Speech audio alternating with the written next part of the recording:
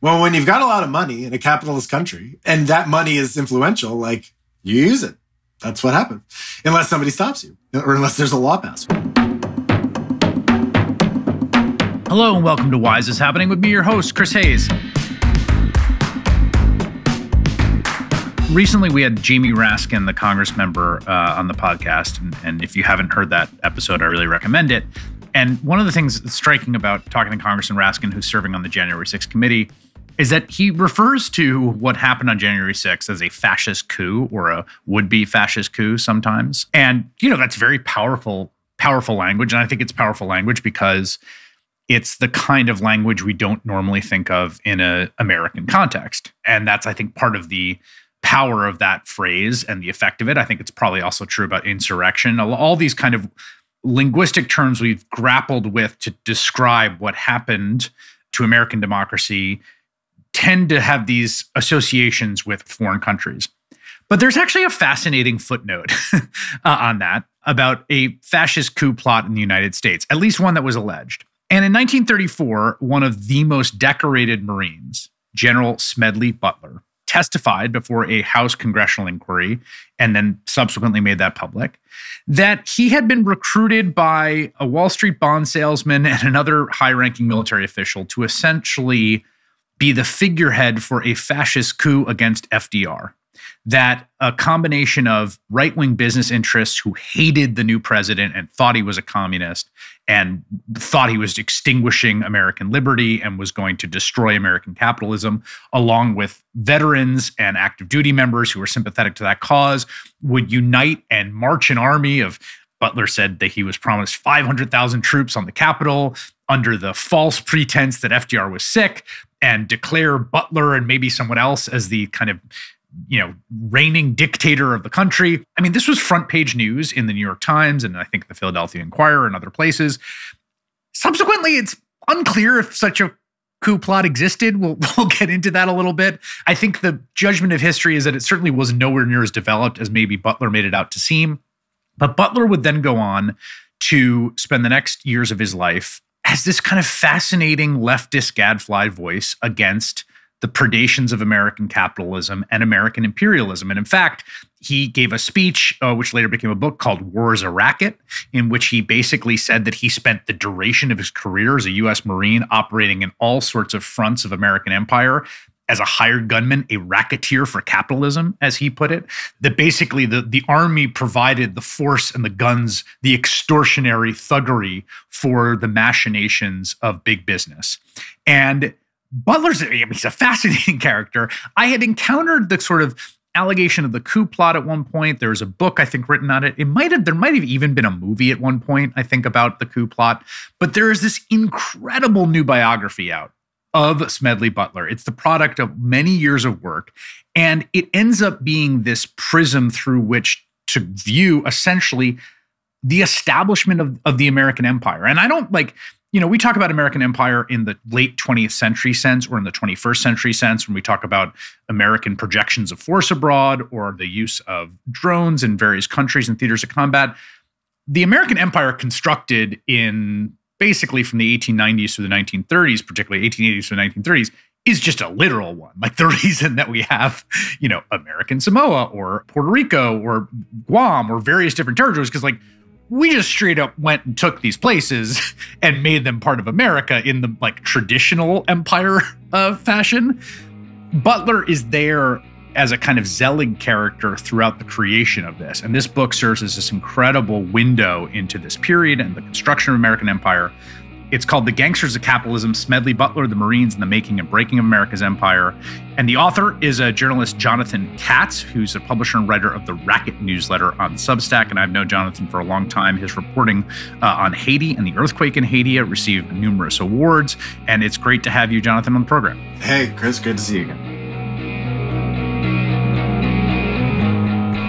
This is such a fascinating topic for a book. So tell me first how you got into Smedley Butler. How did you discover him? I mean, in a word, Haiti. It was when I was working on my first book about the earthquake in Haiti, the big truck that went by. I dug back into Haitian history to explain how things had gotten so precarious that the 7.0 earthquake became the deadliest earthquake ever recorded in the Western Hemisphere. And that It requires talking about American influence, and especially the U.S. occupation of Haiti, which most Americans don't know about, but that started in 1915 and lasted 19 years until 1934. And Smedley Butler was hugely important in that. And when I, was looking for more information about Butler, in case I was going to make him into a character in that book, which he didn't end up being, that was when I encountered this stuff about war as a racket and the business plot.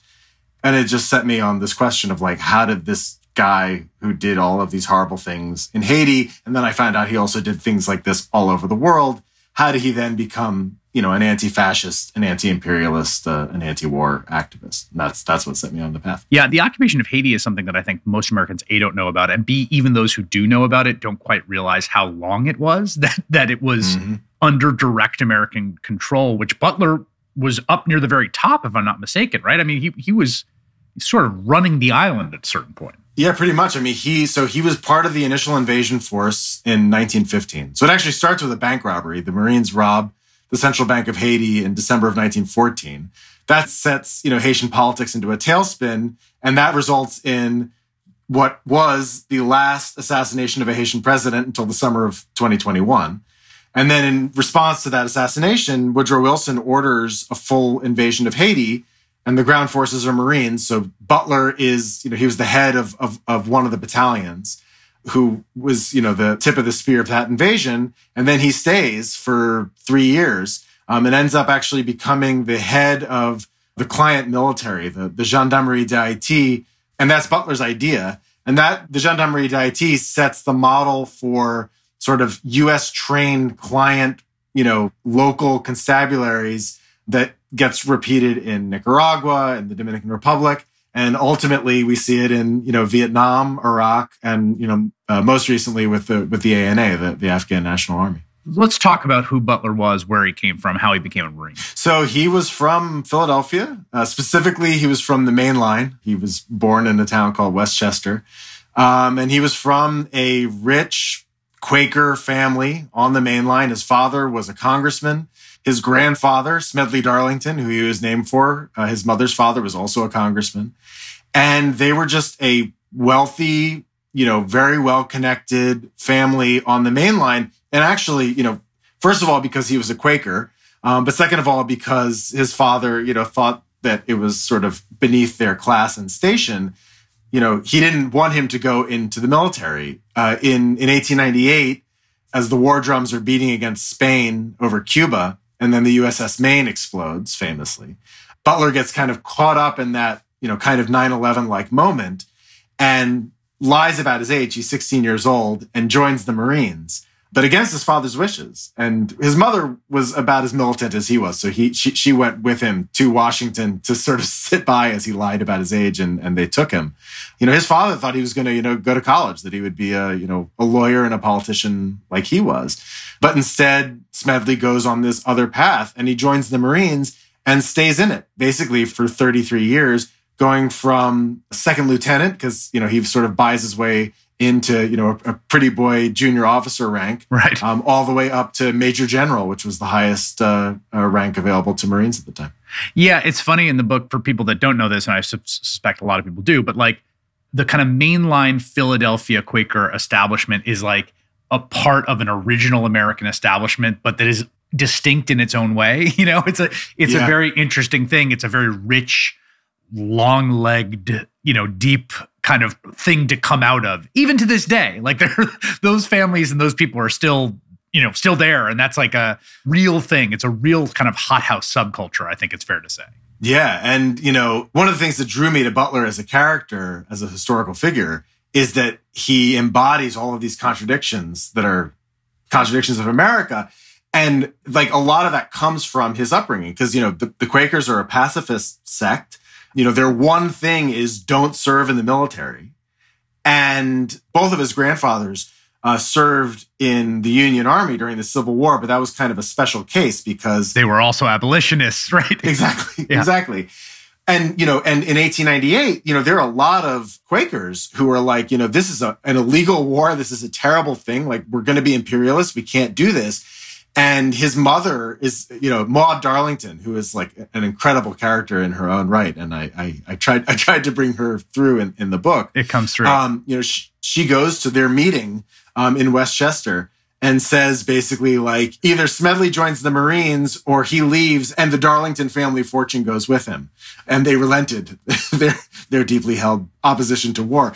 And, to a certain extent, that kind of Quakerism, he was never really a practicing Quaker, but that kind of Quaker philosophy, egalitarianism, and, anti-war pacifism is in some ways as, close as an explanation as you can get for why a guy who ends up, being twice the recipient of the Medal of Honor and this legendary Marine who's still celebrated in the Corps, then ends up being this anti-war activist at the end of his life. Yeah, we should note that the last Quaker president we have, and maybe the only Quaker president, was Richard Nixon, the guy that, bombed the hell out of Cambodia illegally. And exactly. I can tell you there was another one because it was Herbert Hoover. And I know that because Hoover leads Butler into battle in China and gets him shot.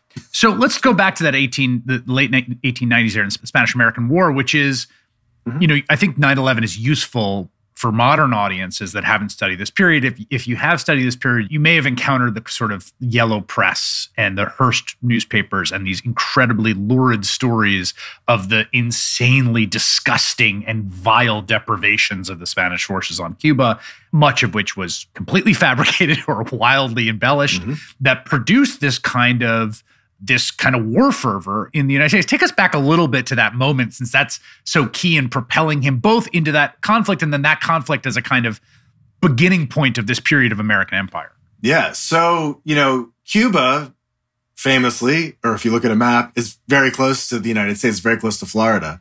And Americans had their eye on Cuba since the beginning. I mean, Jefferson wanted to annex it. There were, plots to annex it under, Franklin Pierce. Jefferson Davis was a big proponent of annexing Cuba before our Civil War.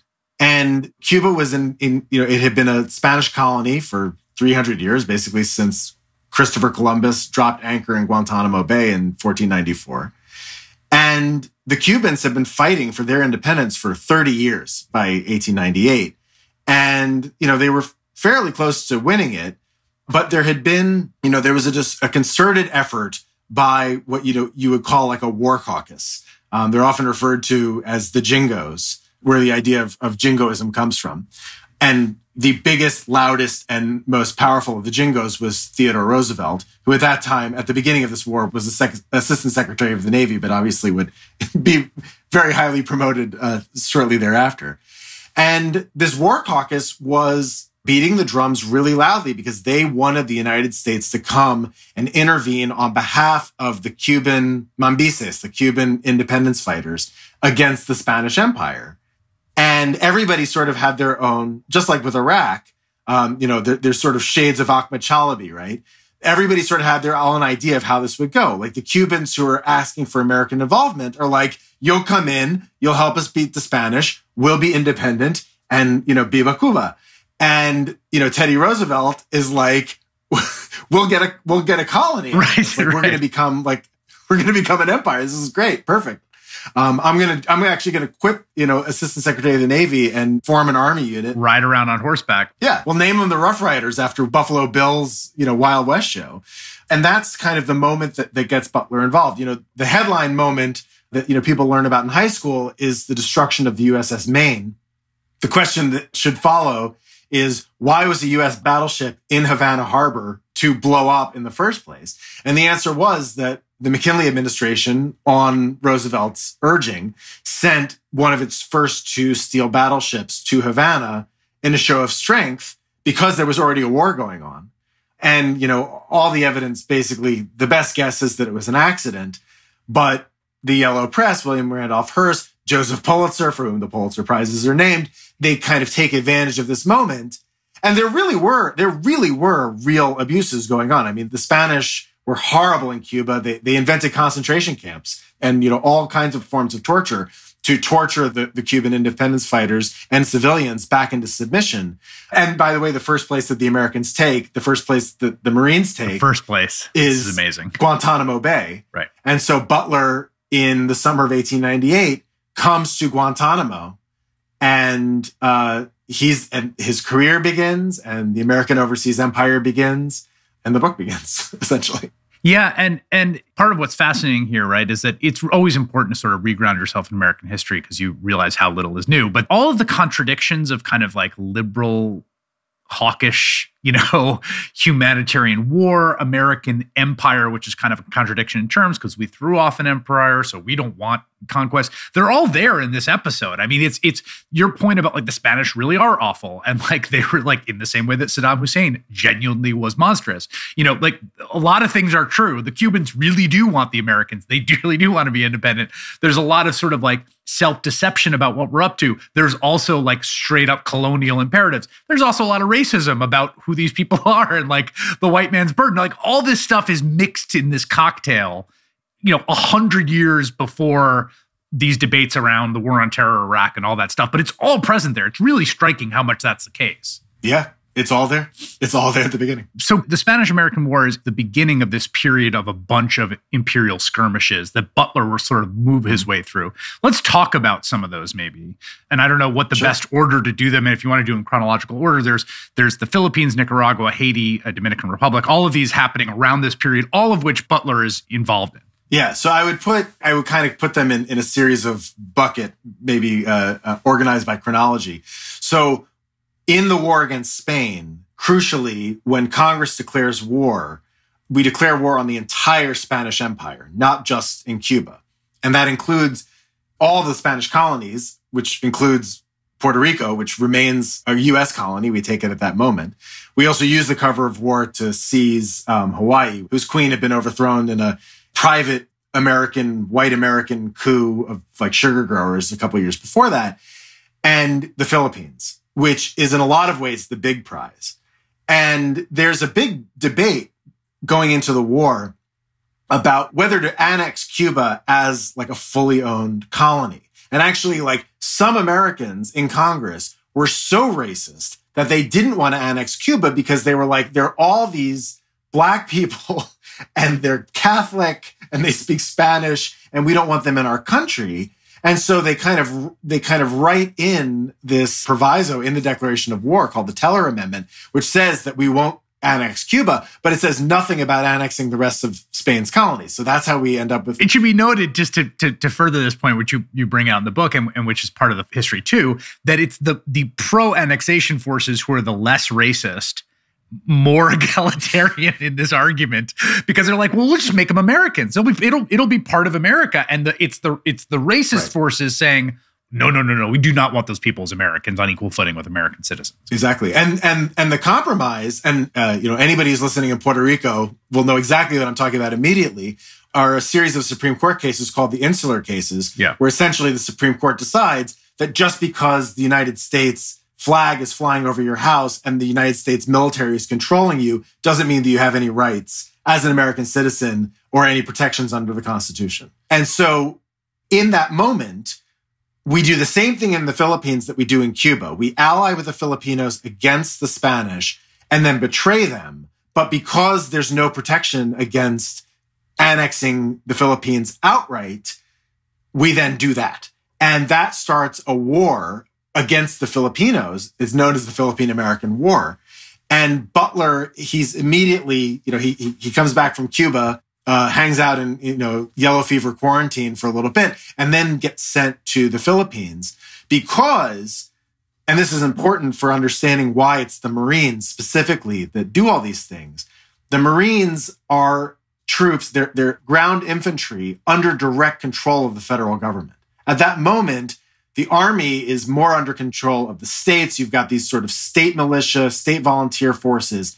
And while Congress is debating whether to expand the size of the standing army, the Marines are available because the Marines are the Marine infantry. They're the infantry of the Navy, which is under direct federal control. So McKinley is able to send them out. And Butler goes to the Philippines and participates. And the first time he actually goes into battle, he leads his troops into an ambush, actually. But the first time he goes into battle is in the Philippines at the Battle of Noveleta. And that war is both brutal and an incredible ideological whiplash because the entire casus belli of the Americans turns around in a matter of years. I mean, the ostensible story is that America doesn't take empires, doesn't seek conquests. We believe in independence and self-determination. Look at us, the colonies.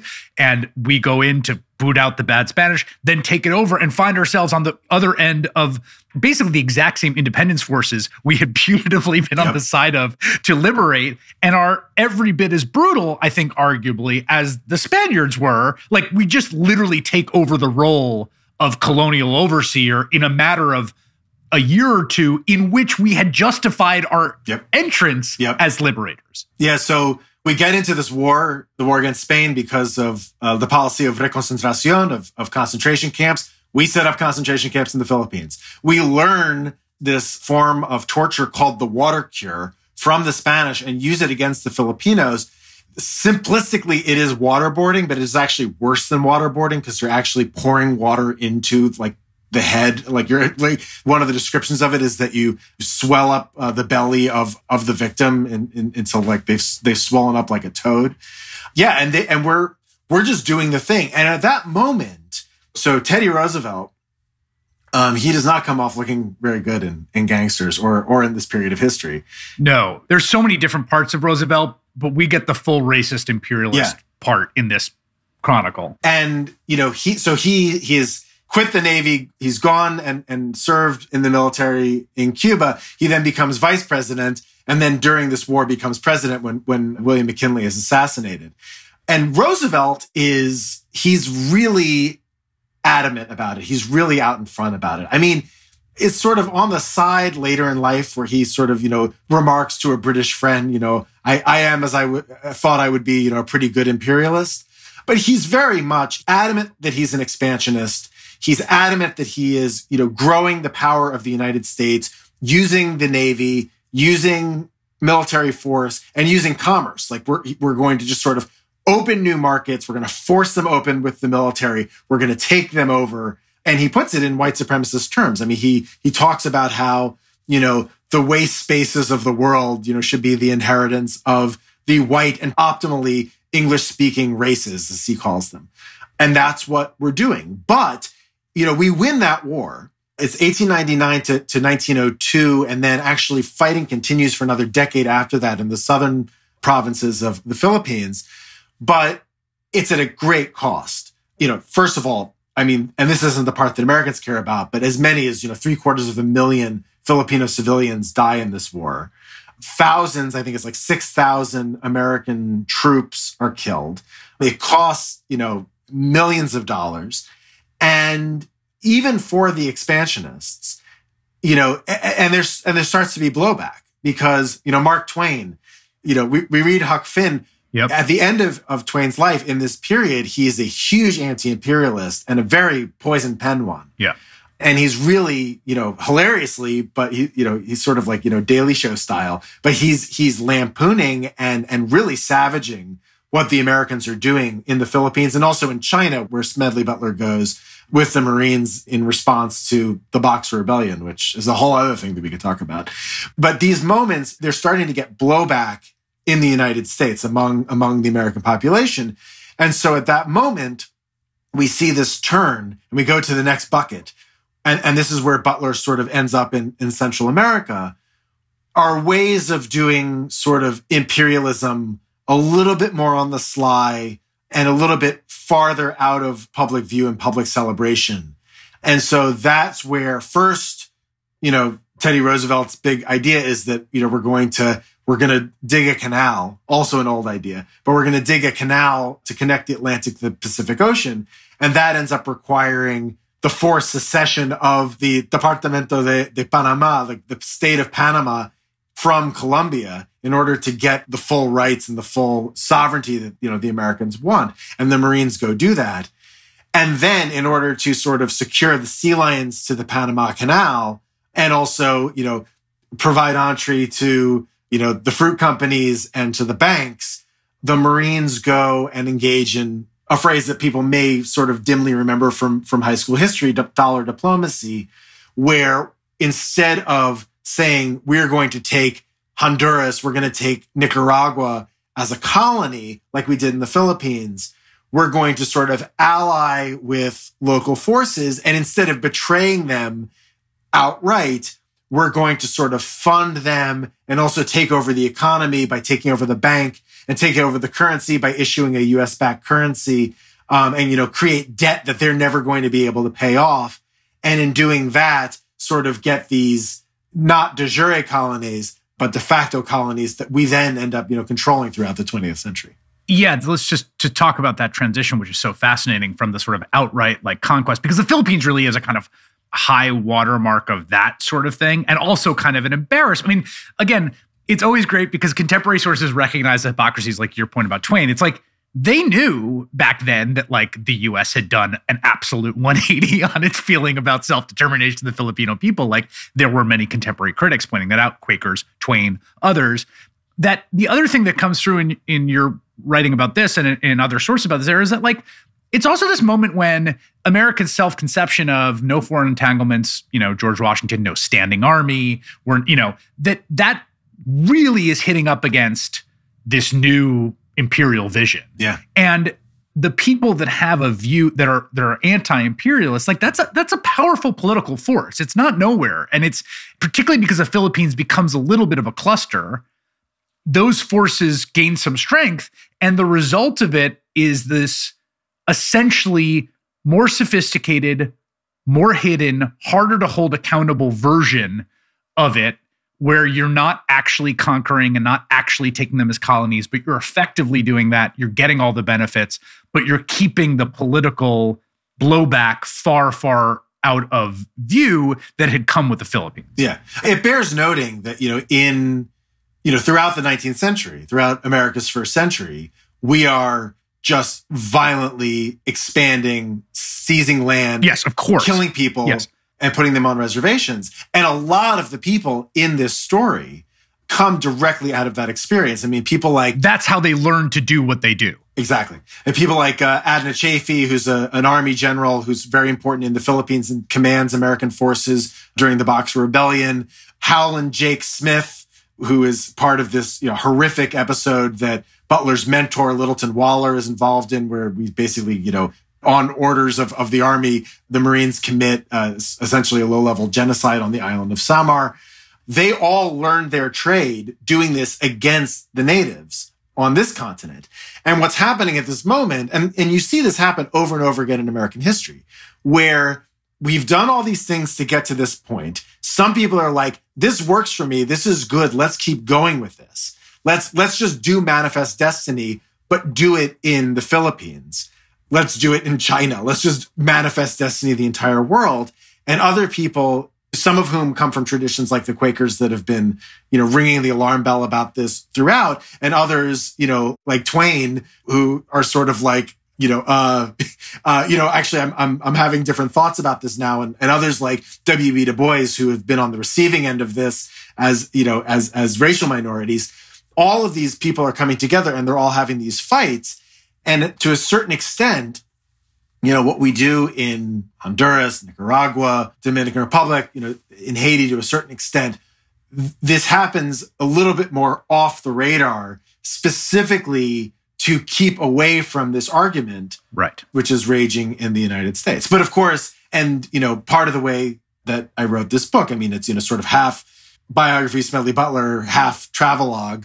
I go to the countries where these things happen. And I can tell you from their point of view, they're not under any illusions about what's happening. I mean, from the Nicaraguans' point of view, right, they know exactly what's happening, and they know exactly that it's the same thing that any empire is doing to any colony. But that plausible deniability is sort of built in for the benefit of Americans. Yeah, just 2 points to sort of reemphasize here that are important. First of all, the continuity between the war on indigenous peoples on the continent and what extends. And in fact, there's this, famous Frederick Turner thesis in the 1890s, where the 1890 census, where he says, the frontier's closed, and it's not a coincidence that this imperial aspiration comes on the heels of that, exactly. Keep manifest destiny. So, and also just, which you write about in the book, the experience of what the U.S. military does between the Civil War and this period is fight and kill indigenous people. that it is main calling card. It's how they come up through the ranks. It's the battles that they have fought.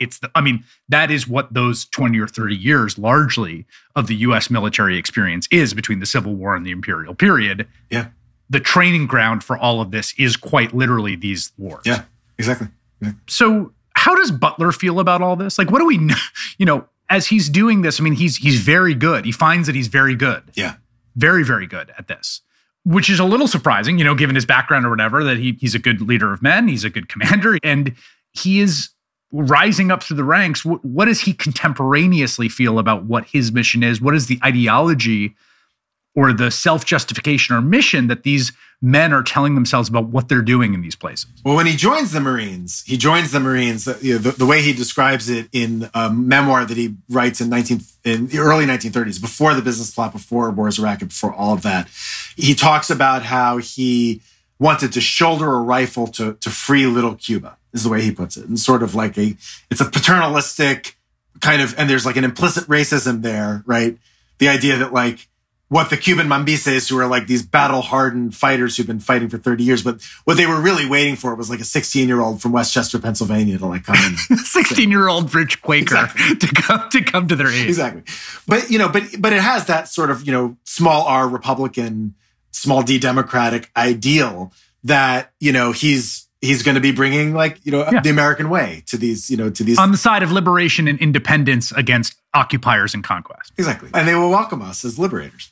For the first, decade of his life first decade of his military career, which to a certain extent is the first decade of his life, he's not really reflecting on it all that much. He's more concerned with, impressing, the Marines around him, impressing his commanding officers, showing that he belongs. I mean, his obsession is with proving that he is not just Congressman Thomas Stalker Butler's, son. And he's not just a gilded second lieutenant, who's ordering around, these more experienced enlisted Marines around him. And also becoming a man, right? This is I write about in the book, but there are these gender politics involved. I believe her name is Kristen Hoganson, wrote a book about specifically the Spanish-American War and especially the Philippines, about masculinity. And I mean, Teddy Roosevelt is just the strenuous life, and he's just out there, be it like if he could have, I think, made the U.S. flag just a giant phallus and he used it, speak softly and carry a big stick. He's talking about maybe a different big stick. Well, and we should also note, in a kind of like Kendall Roy fashion, Roosevelt's the same. He's not a Quaker, but he's from this totally cosseted, wealthy, affluent, connected establishment, debutante ball attending New York City urban universe. And he's small and he invents tough guy, virile outdoorsman for himself as an identity out of nothing. It's an entirely constructed vision of masculinity and of his own toughness. And he, as Butler does, puts his body where his mouth is. They do actually go to war and risk their lives. But there's a similarity there that's kind of interesting, that these are people who are creating this identity for themselves. Yeah, and Butler's short. He's, 130 pounds wet. He's a little guy. Yeah. As are a lot of these guys. A lot of the most legendary Marines. And so, so that's kind of his focus. By the time he gets to Nicaragua, so he goes to Nicaragua 3 times. He's based out of the Panama Canal Zone. He's gone back actually to the Philippines again, and now he's come back to Panama. He's living there with his wife, Ethel Bunny Butler, and his kids in the Panama Canal Zone, which is, a U.S. colony and will remain so until essentially 1999. And his battalion keeps getting sent to Nicaragua over and over again. And, things aren't going well in Nicaragua for the Americans. There's kind of a Teddy Roosevelt-ish president, almost dictator, who is mad at the Americans for not building the canal through Nicaragua. And the Marines go and are sort of intervening on behalf of the United States. But Butler realizes as he's there that he's really intervening on behalf of the banks. That, essentially 2 banks, in particular, Brown Brothers, which is now Brown Brothers Harriman, and J.W. Seligman and Company, they found a new Central Bank of Nicaragua, which is incorporated in Connecticut. They create a new Nicaraguan currency, and Nicaraguans don't particularly like this. A lot of Nicaraguans don't like this. Some do. Some elites, are really into it, but a lot of them don't. And they keep rising up and trying to sort of overthrow the American puppet president. And the Marines have to keep coming back to defend him. And at that moment, and you see this, it's not just Butler. There are other people in the military, in the U.S. military. I mean, they're not dumb. They can see what's happening. Right. There. And Butler is, writing to his parents, like, they're calling this a revolution, but there's no revolution in this. Like, we are clearly just doing this because Brown Brothers has some money down here. Now, that doesn't keep him from doing anything. And in fact, one of the sort of, almost footnotes in the book is that Butler ends up overseeing this horrendous battle on a mountain called Coyotepe, which is just outside the city of Masaya. And the revolutionary leader, Benjamin Zeladon, gets killed in this battle. And his body ends up getting paraded through the streets of the towns at the base of this hill, essentially, at the base of the Masaya volcano. And there is a teenage Nicaraguan named Augusto Sandino who sees this grisly procession go by and at that moment is radicalized into a lifetime of revenge and war against the Americans. Sandino's followers are called the Sandinistas, and the Sandinistas that are in power today in Nicaragua under Daniel Ortega take their name from that moment where they were radicalized. So Butler doesn't keep himself from sort of creating these echoes of history, but you can see sort of he starts questioning it. As this goes on, we invade Mexico at the behest of the oil companies. The oil company's lawyer, a guy with the recognizable name of William F. Buckley Sr., calls on the Wilson administration and says, there's this revolution going on in Mexico, we need some protection in the premises. And the Marines and the Navy invade and ends up being an army occupation in which Douglas MacArthur is involved in Veracruz. Butler then goes to Haiti, which we ultimately invade at the behest of Citibank because they say the Haitians owe them money to basically repay loans that the Haitians are using to pay back the French from the Haitian Revolution. These are all very long stories. And then the Dominican Republic. And then, by the way, Butler becomes the head of the Philadelphia police force and militarizes the Philadelphia police. At the end of Butler's military career, he goes back to China one more time. And this is during sort of China's warlord period. The Qing dynasty has been overthrown largely. They weren't helped by the fact that, this invasion of which Butler took part in 1900 against the Boxer Rebellion happened. But the Qing dynasty has fallen. There's fighting going on over control of China. And this is the beginning of the Chinese Civil War, which is between the communists and the nationalists under Chiang Kai-shek. And it's that one moment Butler has gone back as a general. He becomes a general during the First World War. And also his experience in World War I, sort of overseeing a disembarkation, re-embarkation camp, where he sees, the horrors of the soldiers who are coming back from the Western Front. And he's now in China and he sees he can tell that he's seeing the first stirrings of what is going to be the Second World War in the Pacific. And it's that one moment, he's a general now, he's in charge of American troops, and he's really, to a large extent, the senior military official of all of the foreign forces that are stationed in China again at this moment. That's the one point where he starts kind of, insofar as a Marine can act as, a pacifist, you see him, keeping his troops out of fights and actively trying to avoid sparking a war between essentially the Chinese nationalists and the Japanese. That's the only thing that I can say, where he's still a Marine. He's still, walking around with his swagger stick. It's the only moment where I can say that, he's in uniform and is kind of starting to think about anti-imperialism and think about activism against war. And then the rest of it happens. So let's talk about the business plot, the fascist coup against FDR, and then War is a Racket after we take this quick break.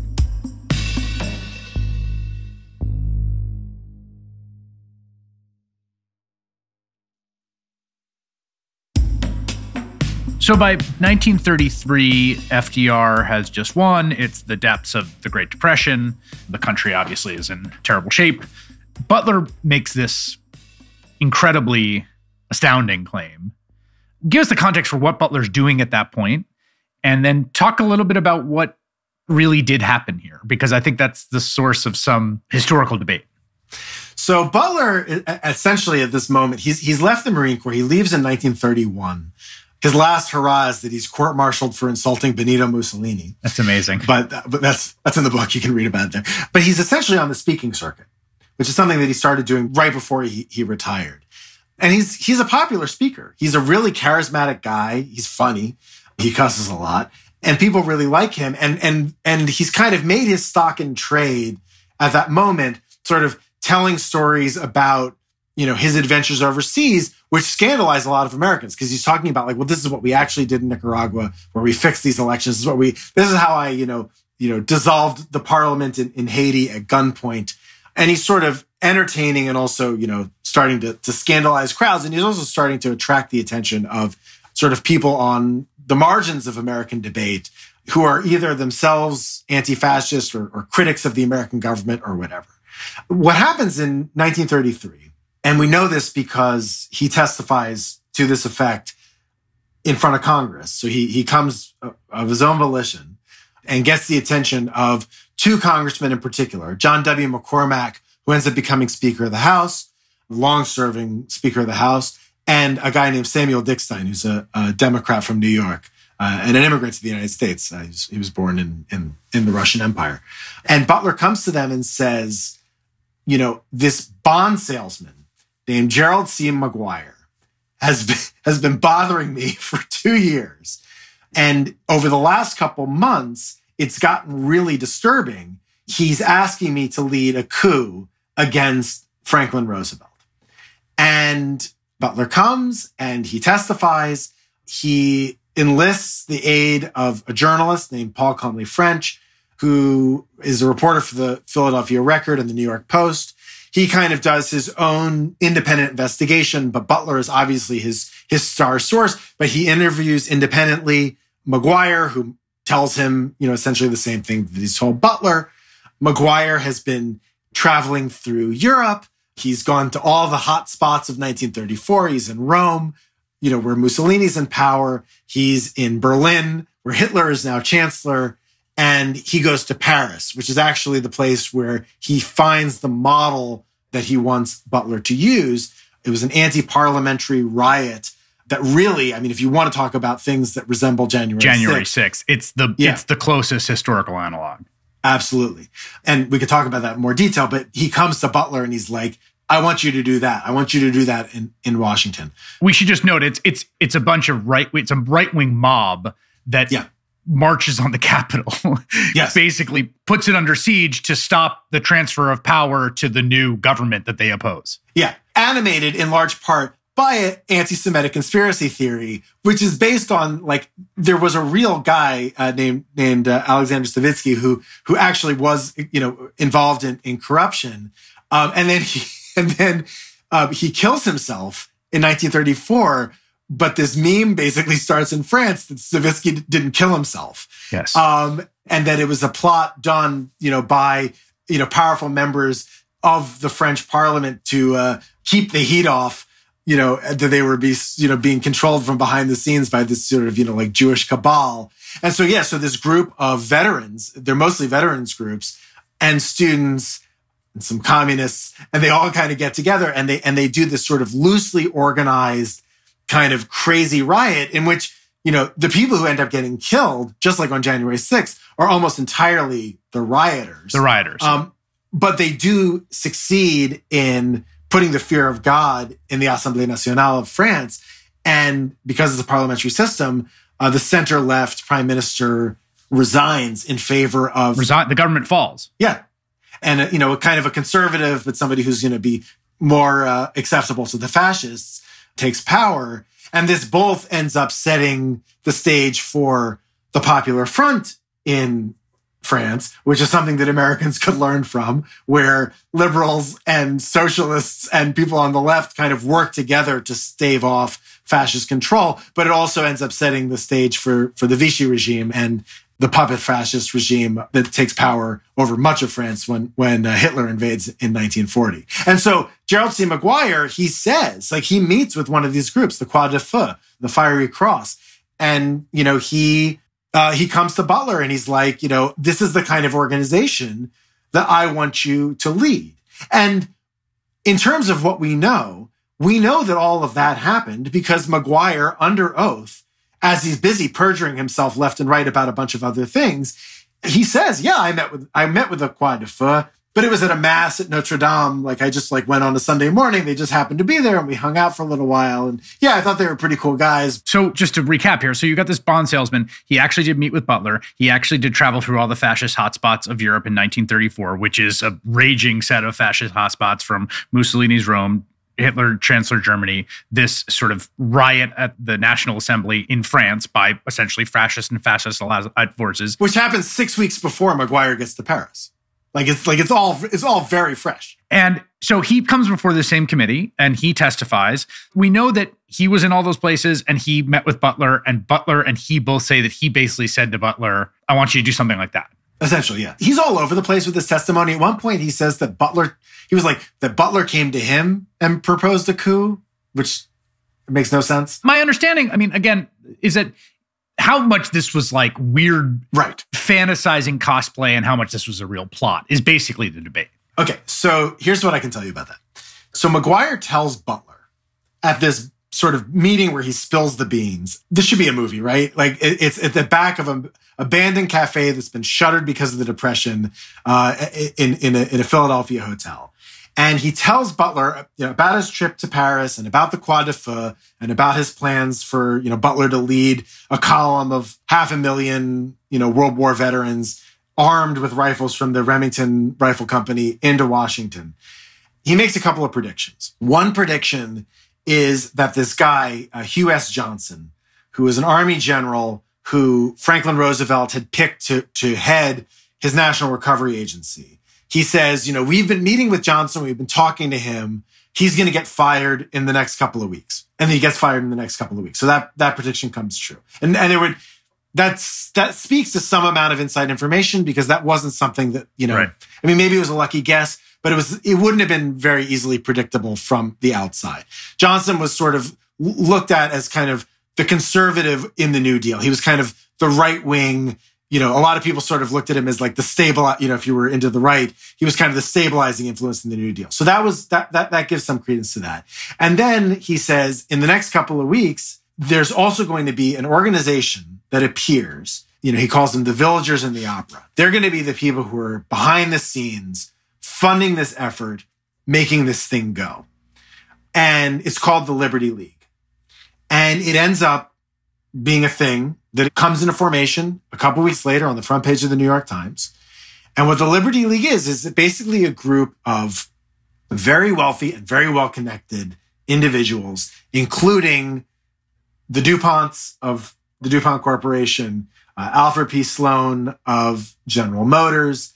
It's got two former Democratic presidential candidates, John W. Davis and Al Smith are involved. The McCann Erickson ad agency, all of these people. And they make no bones about, at least their public-facing goal, is to stop the New Deal. People may know about this because they know the history, but the Koch brothers, American for Prosperity, right-wing billionaire industrialists who don't like this Democratic left, liberal president and what he's doing and think it's going to strangle American prosperity and want to end it quite forthrightly and are funding people with reactionary politics like theirs to do so. It's amazing how consistent that story is in multiple points of American history. And this is probably literally is kind of the model. It's sort of foundational for this kind of sort of capitalist, conservative business political activism. Yeah. Well, when you've got a lot of money in a capitalist country and that money is influential, you use it. Right. That's what happens. Unless somebody stops you. Or unless there's a law passed or something like that. So we know that the Liberty League wanted the New Deal undone. What we don't know is the extent to which the big names in the Liberty League were on board with this plan. The one piece of evidence that we have that suggests that there was a plausible connection is Gerald Maguire's boss, Grayson Mallet Provost Murphy. So Murphy was a Wall Street financier, a big deal at the time.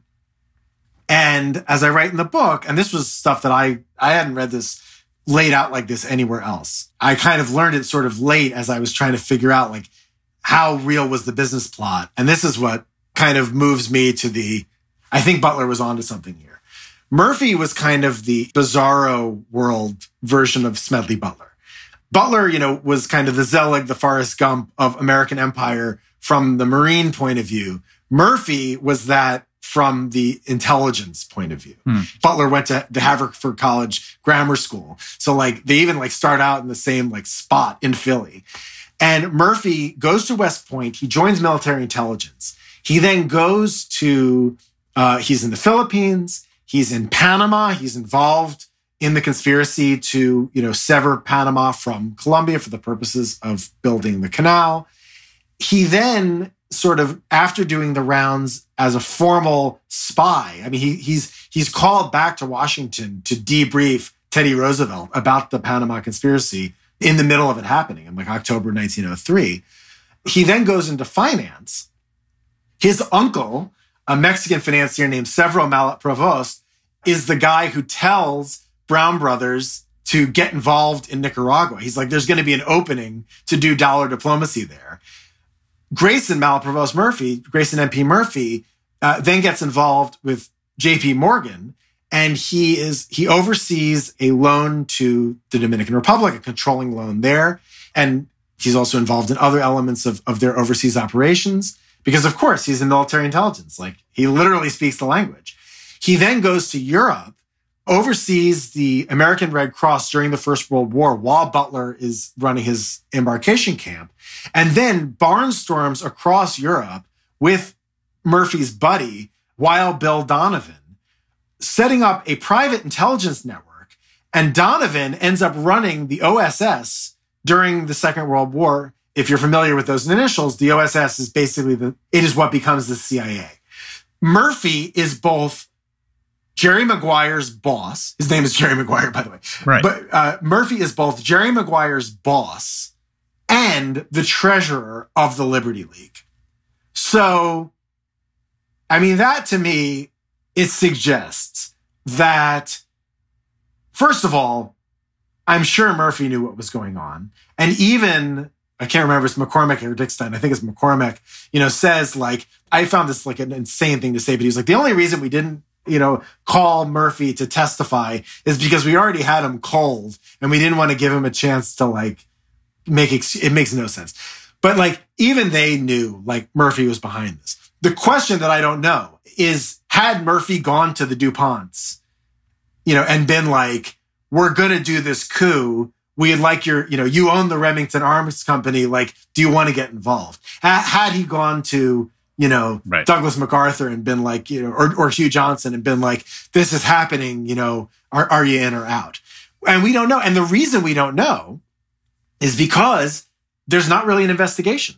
The House American Activities Committee, the special committee, they're overseeing a bunch of different cases at that time, including a totally separate case, which is what involves Prescott Bush's bank, which is how Prescott Bush sometimes gets mistaken for having been involved in the business plot. But that's sort of a side story. But Butler testifies, the journalist testifies, Maguire testifies, and the lawyer for another sort of low-level businessman who was sort of maybe involved with this at the beginning testifies. And that's it. There's no further investigation. So without the DuPonts coming in and being sworn in and said, did you know? What did you know? And when did you know it? There's no real way to know. And I spent, 5 years, going all over the world trying to, tell all these stories. And, I tried to do as complete a job as I could, investigating the business plot. Someone else, or maybe, for my next project or something, I could go and see if there are, papers that somehow weren't destroyed floating around or something, where there's some kind of paper trail between Alfred P. Sloan and Murphy and Butler or something like that. But it may also be that Butler blew the whistle on this thing before it could really gel. And that's part of the reason why it's been very hard to prove ever since. So after that, the big thing in the sort of closing chapter of his career is the War is a Racket speech and the book, and then the sort of speaking tour around it. What produces this full turn into a anti sort of capitalist interest, anti-imperialist figure in the last, say, 10 years of his life. I think he becomes, if not a socialist, he becomes a social democrat. The last vote that he ever makes in a presidential election is in 1936. He votes for Norman Thomas, who's the Soviet socialist candidate for president. I think he had it. I think he had just become completely fed up. And, if there was a decade that was going to radicalize a person, it was the 1930s. Maybe the 2020s as well. I don't know. We'll see. But, it's certainly in his lifetime, the 1930s. I mean, you've got the Great Depression. Capitalism, in all of its gross predation, has just left people starving and destitute. You've got the experience of the First World War. You've got very, very clear signs that another world war that is going to be even worse is in the offing. Right. And Butler goes through the beginning of this decade. Like, he's very inspired by the New Deal. He actually runs for Senate. The man's everywhere. He runs for Senate in 1932. He gets the living beaten out of him. But he runs like as an independent Republican, but kind of on a New Deal, proto-New Deal ticket. He's calling for sort of a jobs guarantee and old age insurance, and also continued prohibition, which is what I think loses him the race.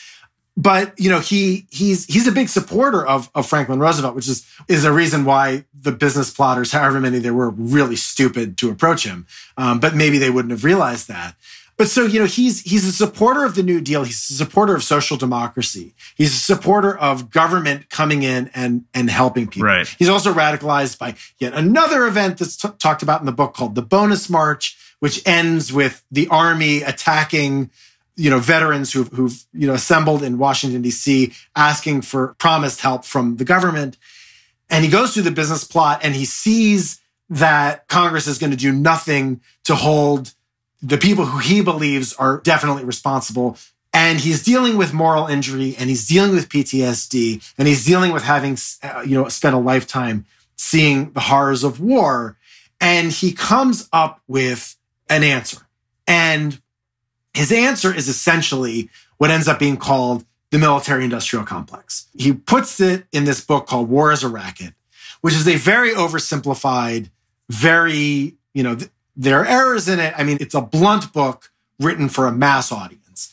And the argument that he's making in War is a Racket is an argument it's a metaphor borrowed from his time running the Philadelphia Police Department during Prohibition, where he's fighting against these gangsters, like Max Boo Boo Huff and Mickey Duffy, these guys who were connected to Al Capone, and they were racketeers. And so in War is a Racket, he's saying, well, the real racketeers are the munitions industry. The real racketeers are the capitalists who used, soldiers to, defend their turf. And then it's really later in 1935, he writes this series of articles that I think often get confused with War is a Racket in a magazine called Common Sense. It was a socialist magazine, although it identified itself as a non-Marxist socialist magazine. And he writes this series of radical articles where he decries basically each part of the military, in a different article, each one.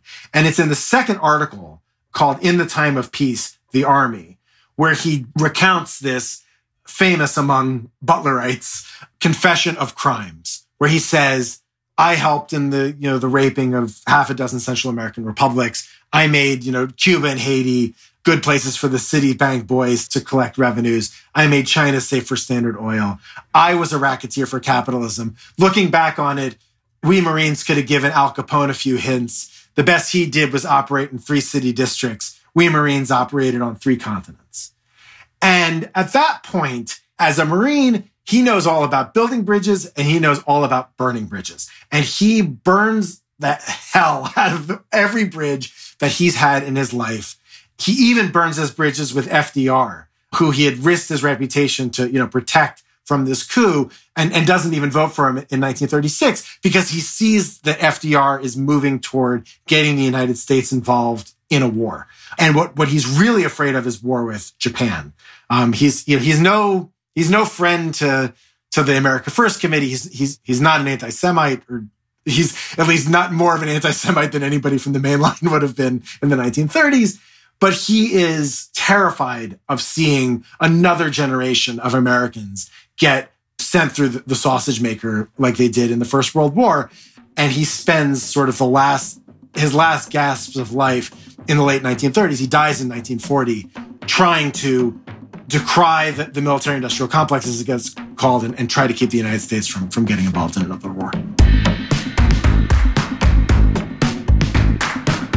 The book is called The Gangsters of Capitalism, Smedley Butler, the Marines, and the Making and Breaking of America's Empire. It's by Jonathan Katz, who also has a great newsletter called The Racket. The book is phenomenal. I'm making my way through it. It is sprawling, and it's a product of it's incredibly well written. It's a product of a shocking and astounding amount of reporting and research. I can only imagine how long this took. I think it was like 7 years you were working on this book. You and I have spoken throughout the trajectory of it, but it's a really, really phenomenal piece of work. Jonathan, thanks so much. Thank you. This is great.